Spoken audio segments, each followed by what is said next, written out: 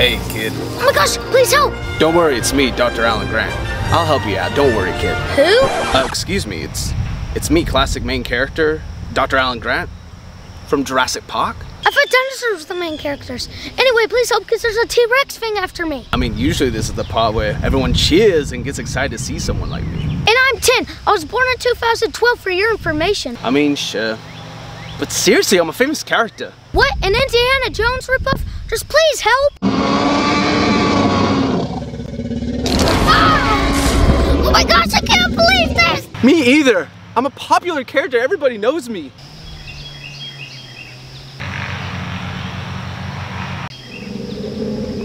That's it. Fine. You can go have your fun. No, wait!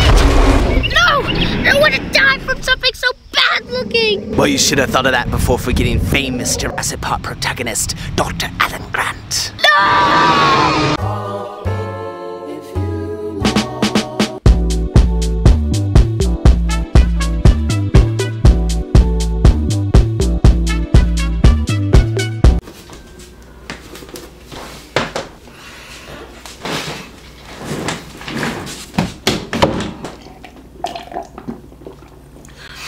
And we're back.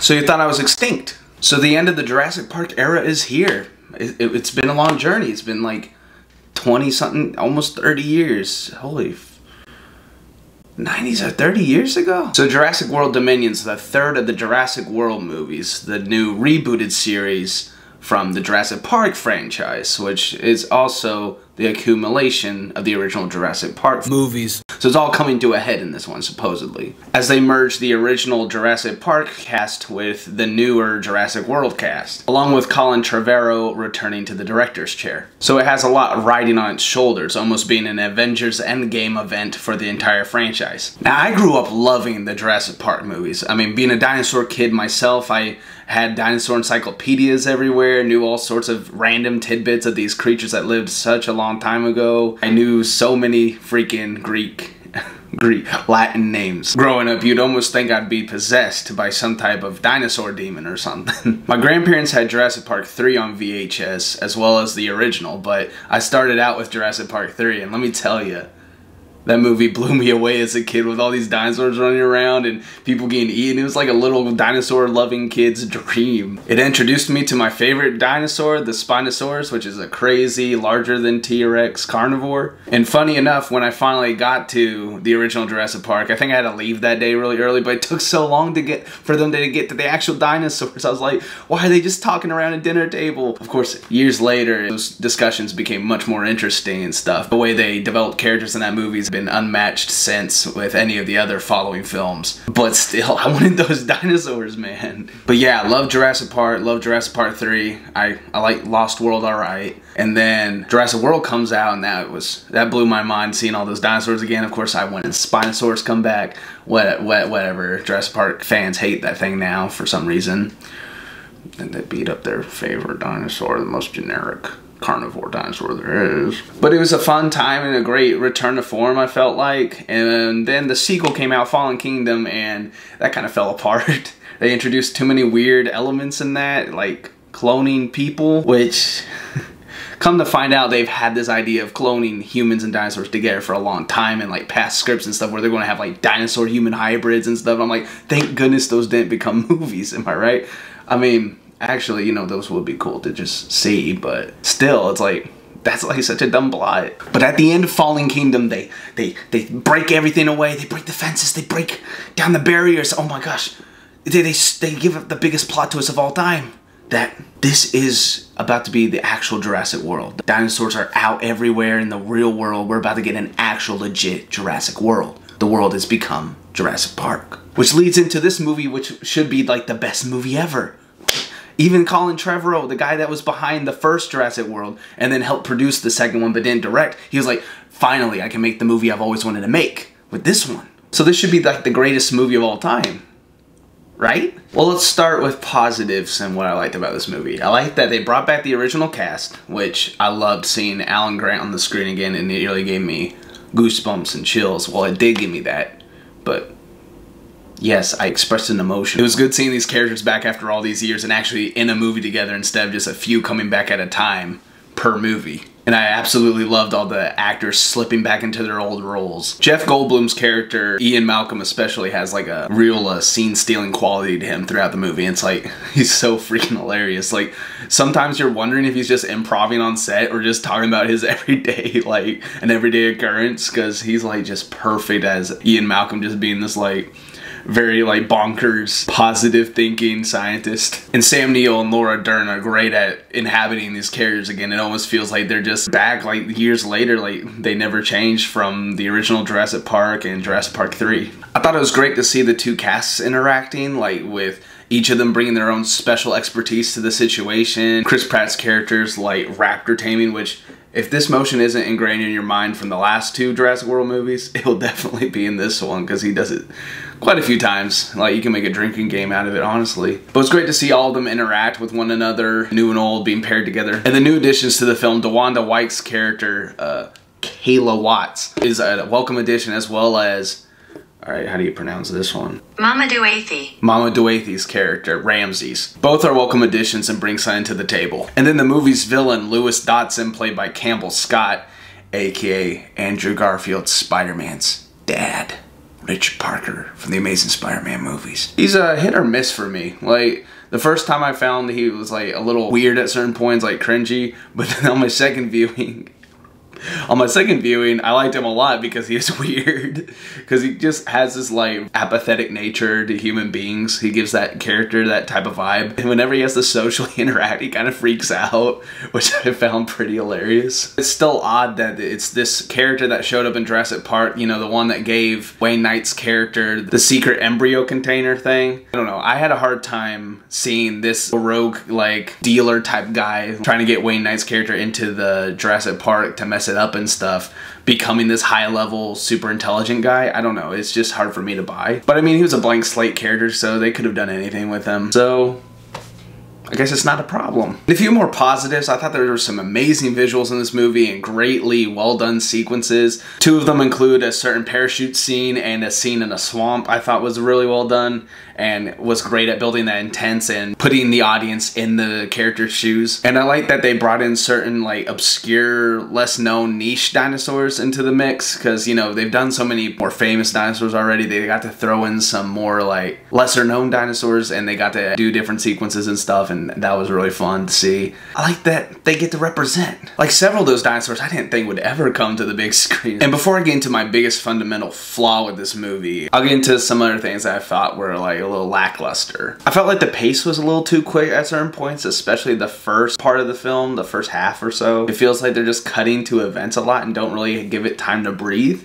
And so you don't really get to have good like atmosphere building moments and character development moments, at least early on. So the movie feels like it's moving along a little too fast, but then at certain points it slowed down on certain parts that I found a little too boring or irrelevant. And so at certain points it felt like the pace was too quick and then too slow, which is kind of weird to think about now that I say it out loud. Some might not pick up on this, and so I hope I don't ruin this for anybody and they start like picking up on it and noticing it too, but this movie specifically, it felt like at certain points like characters and actors were on set at different times, and it feels like there's a lot of like cuts to like mid shots and stuff where it's just, it feels like they're not all in the same room. And this is doubled down whenever they're not like focusing and working on with stuff in the environment. Like, there's several scenes where it felt like they should have been like doing wides and zooming out and stuff, but it was just like quick cuts to different characters to hide that they were not all on set at the same time. But that's just the editor in me from working on these videos and stuff. Most might not pick up on that. That's just something that got a little under my skin because it felt a little wonky and a little weird.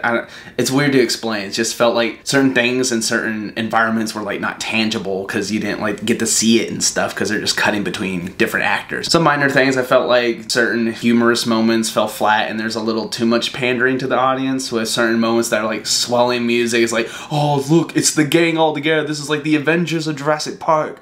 But I felt like it came off a little too try-hard. Alright, now the biggest problem with the movie for me, alright, as a dinosaur kid growing up, as a lover of dinosaurs, as a lover of Jurassic Park, as a lover of the idea that this movie was pushing for the longest time, which was, it's Jurassic World now. The world is Jurassic World.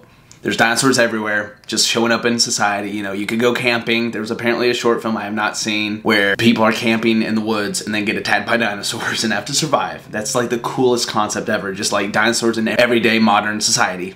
People trying to survive and stuff. That's the most beautiful movie. It's the most craziest movie. It sounds like the perfect movie. And Colin Trevorrow, the director, really hones in that this is the type of movie he's always wanted to make. The marketing sets up that it's going to be this movie. And then you see the movie. The two main storylines they decided to make this movie about could literally exist without dinosaurs. Dinosaurs are not part of the two main plots in this movie. Why would they do that? Again, people might not pick up on this. There's like, you know, there are dinosaurs in the movie at certain points, but the two main plots could be done in different science fiction movies. Like, am I going crazy? You set up for the greatest alley-oop of film history with dinosaurs everywhere. And you focus in on two plots that have nothing to do with dinosaurs. The dinosaurs become the second act. They become the side characters to their own movie. Like, am I going crazy? Is this, whose idea was this? So this aspect just fundamentally like damages the movie for me. Like, it just ruined it for me. Like, I recognize it's still like a fun movie. It's still like, I'll rewatch it. I like it better than the last one. Like, there's a lot of great dinosaurs parts. But for them to do that to the story is just plain dumb. There's a good stretch in the second quarter of this movie where not many dinosaurs are even really mentioned, that none really show up until a certain action scene, and then the movie for a little bit becomes a random action thriller, kind of like almost in the vein of one of the new Fast and the Furious movies where they're like trying to hunt down a person. It almost feels like for a second that they wanted to make a little spy movie or like action thriller movie where they're hunting someone down and have nothing to do with dinosaurs, but then, you know, there's ended up being dinosaurs in the scene, but it doesn't feel like a Jurassic Park movie. And to really quickly touch on a spoiler, like, I promise I won't be long. It'll be like 2 minutes max. It'll be just a few spoilers and then we can call it a day. Shoot, I almost forgot tradition. Okay, quick spoilers, I promise. I promise, I'll keep my cool, I promise. They set up a world full of dinosaurs and they decide to take it back to an island. They decide to take it back to an island. You know what we haven't done before in Jurassic Park? Set the whole movie on an island. So half the movie, they just go back to what all the other Jurassic Park movies were about. Dinosaurs on an island and not dinosaurs in the world. Look into the beginning and end with, you know, that promise of dinosaurs and modern day wildlife and humans living together and experiencing each other. And no, let's not set the movie like that. Also, the final battle between the two giant dinosaurs, the Giganotosaurus and the T-Rex, felt shoehorned in. Like, they were like, oh, we need a giant battle at the end. Let's do that. It didn't have proper build-up or not nearly as good as some of the others. Well, actually, no. I think the fatality at the end with the Therizinosaurus or whatever with the big claws was pretty cool. Anyway, yeah, it's a fun movie. Does it live up to being the capper to a whole franchise that started in the 90s? No. But it's still like super fun. There's a lot of awesome dinosaur sequences and scenes and thrills, and they get into a lot of obscure dinosaurs that are cool to see and many people are seeing for the first time, which is pretty cool. Most of the acting's great and characters are great and stuff. There's just some pacing issues, some fails at humor, and a little bit too much fan service, trying to get the audience like super excited like this is the end game of all things, but I don't think it measures up. And the plot has nothing to do with dinosaurs, which is the dumbest thing in the world. Literally, you could do the whole two main plots of this movie and could be no dinosaurs involved. Jurassic World Dominion, I give a 7. There's so many great cool parts, but just the main part of the whole movie just messes it up for me. So what do you think of Jurassic World Dominion? Did you love it? Did you hate it? Are you somewhere in the middle? Please comment below and like the video and subscribe per usual. Anyway, I'm probably gonna go read some more dinosaur books, you know, brush up on my dinosaur knowledge and names and weird long names, and maybe finally read these books. Finally, I got these 2 Christmas one year and never read them. Need to get back to reading. There's literally, oh my gosh, there's a napkin as a bookmark. Shows how I am as a reader. But yeah,